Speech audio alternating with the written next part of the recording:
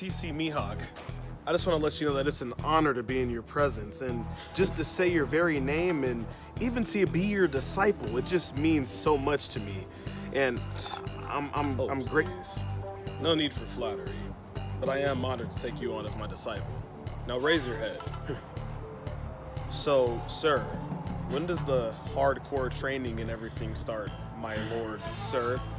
Yeah, when does that stuff start? Now listen, first and foremost, you can spare me with the formalities. I would like this to be a more casual relationship between student and teacher. Okay. And secondly, if I'm being honest, that is not gonna happen over here.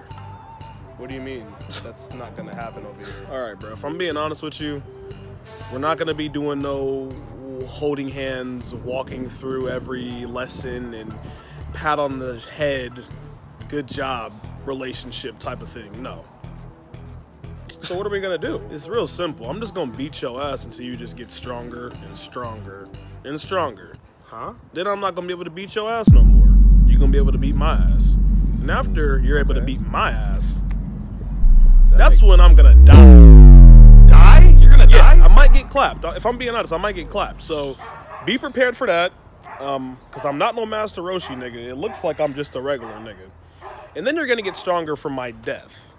And then after that, you know, it depends on the producers if you're gonna continue to grow or not. But until then, I'm just gonna continue to beat your ass.